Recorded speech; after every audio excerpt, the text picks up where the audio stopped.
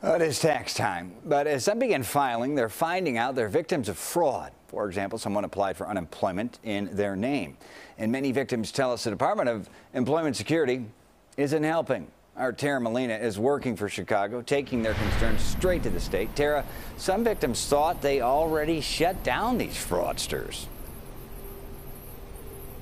Exactly, Brad. Months ago, some of the people that we're hearing from since this story first aired last week are saying they thought they took the steps and the time to shut down their fraudulent claims, but they're getting this in the mail anyway after thinking IDES had taken care of it.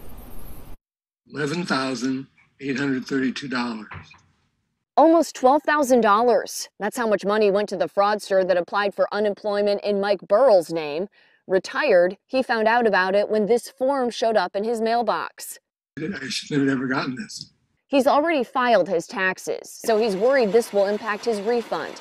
But despite several calls and one returned call, he still doesn't have an answer from the state as he waits for help from IDES. I'm still waiting for IDES to call me back. Mike is one of many who've reached out to us with concerns since our first story on this tax form and long waits for help from the state first aired last week. If this information has been already reported to the government, then there's a whole big mess there.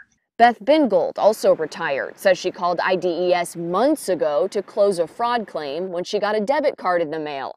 But she got another upsetting piece of mail. A 1099-G form detailing the more than $7,000 the fraudster she thought she shut down ended up getting from IDES. What are you doing, IDES, to protect us? A spokesperson for IDES told us once a fraudulent claim is reported, investigated, and confirmed as fraudulent by IDES, the victim will not be held responsible for repaying any benefits fraudsters may have received in their name. The victim will also not be held responsible for tax implications resulting from a fraudulent claim. Until I can talk to someone at IDES, I'm stuck. I followed up with the state asking again why those that have already taken the time and the steps to shut down these fraudulent claims, why they're still getting these in the mail and dealing with this all over again. Still no answer tonight, but we'll keep asking. Brad? Seems to be a theme, Tara. We know from your last report on this, thousands are waiting for help on this issue? Thousands, Brad, per our most recent public records request that's been filled by the state, by IDES. There were 9,000 phone numbers waiting in the callback queue that's related to this issue.